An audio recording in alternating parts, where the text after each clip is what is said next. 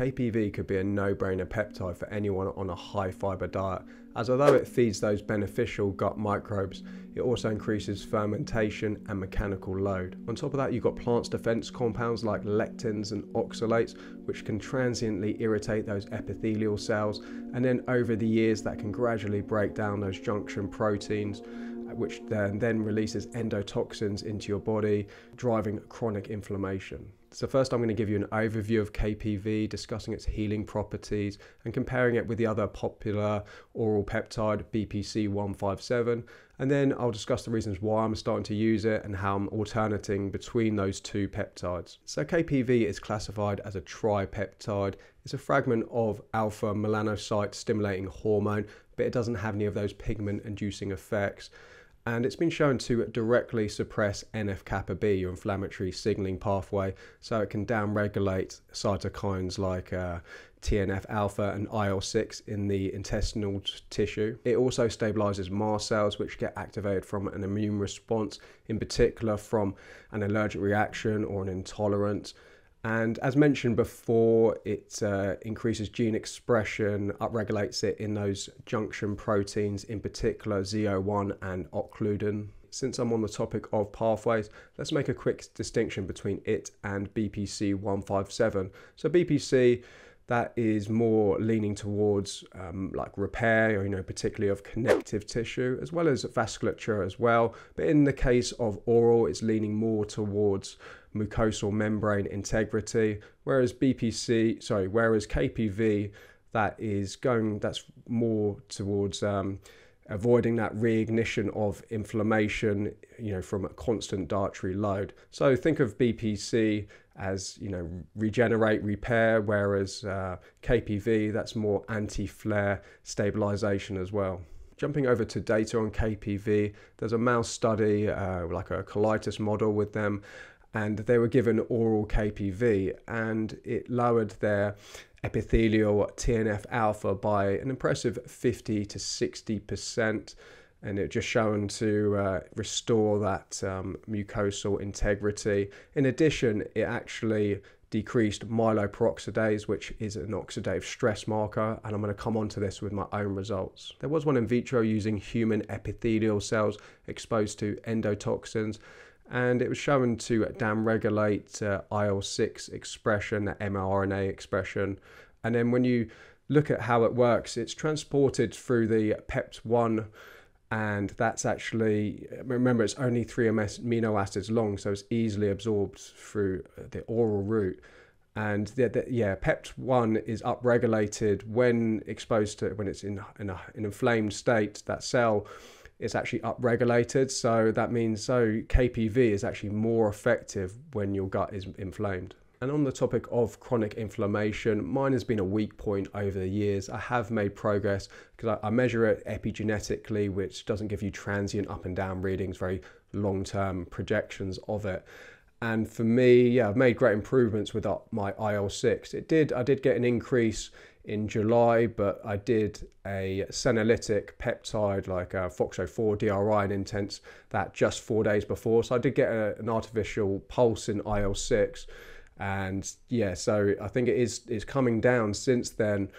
And just around then I was doing a cycle of that peptide I mentioned earlier, BPC 157, and I only just started it. Normally I wouldn't do an epigenetic test around when I'm doing all these things, but my previous results, I had an error because, again, I was doing things to like change my metabolism midway through a cycle. My fuel source switching to more glycolysis during that. And so that gave me an error, like having those big swings from lipolysis to glycolysis. So now I'm just moving forward, not doing any intense cycles just before testing, like around 3 weeks, something like that. But so my IL-6, for some people I speak to, they can make really good progress getting that IL-6 down. If it's from visceral fat and they make great reductions, say with a GLP-1, then you can get like IL-6 to drop. But mine, that is not an issue for me, visceral fat. But it's a little bit of a needle in a haystack working out where your inflammation sources are. And so for me, in the past, it's been joints. So I've been improving my joint health, also like organ function, improving that, reducing fibrosis, but the gut is a weak area for me just because of my diet. Check out our 12-month rejuvenation program, where every 3 months we look at 225 different biomarkers and get your future vitality optimized. There's even a 6-month break clause if your situation was to change. So my diet being high in fiber, lots of plant compounds to break down both good and bad polyphenols, as well as those defense ones I mentioned earlier, in particular lectins. So you might be saying, well, switch some of your food out and eat more protein.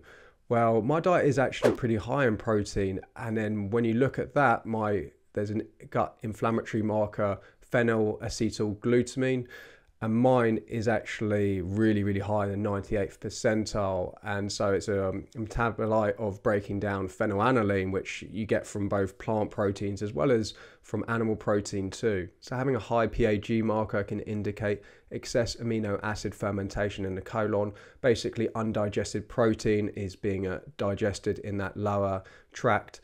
And then also just dysbiosis in general, you've got more of those microbiomes leaning towards like protein, like breaking that down. High levels don't just impact the gut, it's also associated with endothelial inflammation, so therefore increasing cardiac risk, as well as kidney stress as well. So aside from reducing my protein intake, well, just slightly, then I think the KPV will help here with improving, that epithelial membrane stability, so less of those like the protein being fermented in the colon instead. Then of course you've got downregulation of that inflammatory signaling pathway, NF-kappa B, and therefore I think this is one of my sources, just going by the PAG marker, like this is one of my driving factors of high IL-6. I did mention about joint health.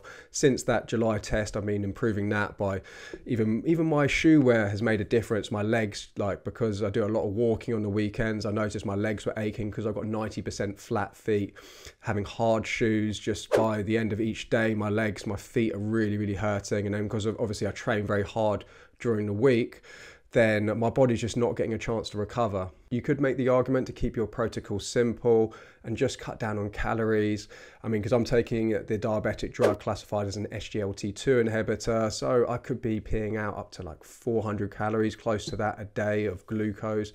And so that means that I've got more glucose going into my gut and more water movement. So that just increases wear and tear because you've got less digestion going on just a little bit. And so, yeah, for some people that might be beneficial. If I'm having maybe 3,000, possibly even more some days of calories. I don't regularly measure.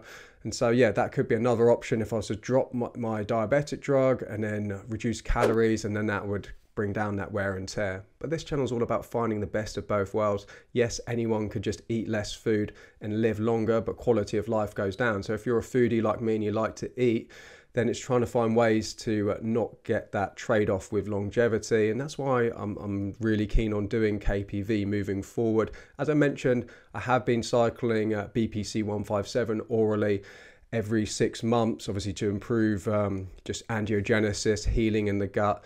But this is my first time doing KPV, so I'm 9 days into a cycle, and then obviously it's too early to say much. That's why I'm awaiting. I will be doing an epigenetic test early November. I really do feel like I've got some balance in my diet now. Like I say, some people think that volume eating, it doesn't work, and I categorically say that there is no perfect diet for anyone. It does work for some people. It's about making those calories taste good, hacks around it.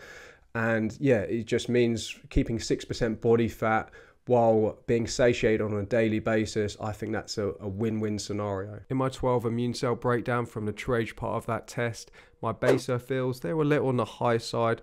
So we should see that coming back and normalizing from that mast cell stabilizing effect of KPV, as high levels are associated with mast cell activation. One final biomarker, I touched on it earlier, myeloperoxidase. It's very much a central marker of oxidative stress in that mice model. It dropped by a significant amount. And so mine is in the 80th percentile. So not quite in the red zone, but way outside of optimal. You want to be in that bottom 10th percentile. I got my KPV from Swiss Chems. I've been using them for coming up to 3 years now. Also BPC, I've had them from them as well. And yeah, what, $140 the KPV. I mean, it's what, 125 roughly with a discount code. So if you're getting my cycle, to touch onto that, I'm just doing every 3 months, as I mentioned before, the BPC, doing each one of them every 6 months BPC intermittently, and then like doing the KPV in between that. So like 3-month intervals, either I'm doing BPC or KPV.